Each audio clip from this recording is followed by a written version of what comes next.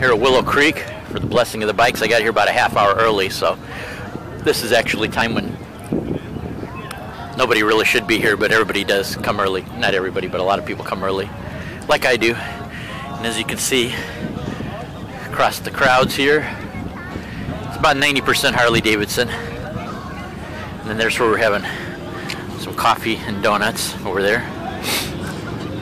More bikes coming in. In about 30 minutes is when it's going to get really packed. Right now there's probably only about 100 bikes, but on a small ride, if just a few show up, there'll be about 300. If a lot show up, it'll be about 600.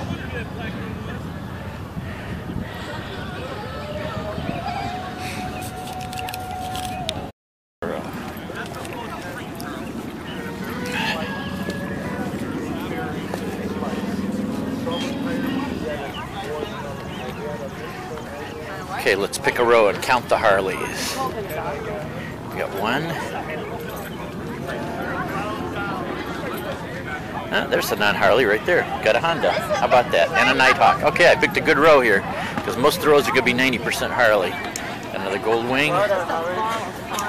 Another wing. And a Harley bringing up the rear. Let's do another row. Oh, cool. Look at that trailer. Nice Can-Am with a trailer. That is cool. There we go. Harley, Harley, Harley. Okay, Harley trike.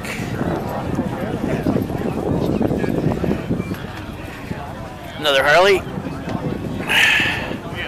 Another Harley. There we got a different one. We got a Kawasaki. Who's in the front? Oop.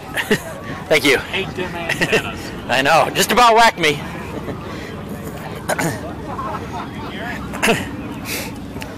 Okay, we got a V-Star here in the lead. And then a Harley over there. Harley. Harley. Another V. Actually, there's more non-Harleys than I expected. Usually I don't see this many. That's a nice paint scheme. I like that. That is cool.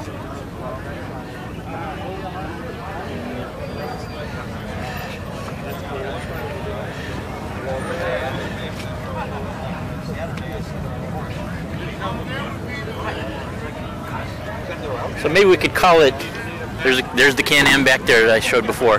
Maybe we could call it 80% Harleys this year, looks like.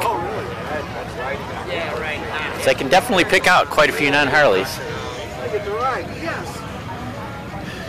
Oh, here we go. Look at this nice Victory here up front.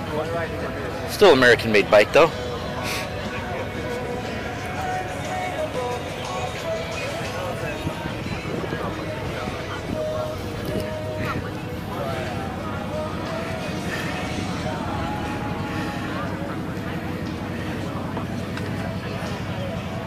And it looks like the second most prevalent, besides the Harleys, would be a toss-up between the Gold Wings and the V-Stars.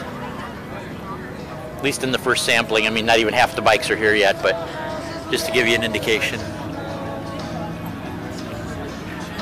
I think I'll go have another coffee and donut.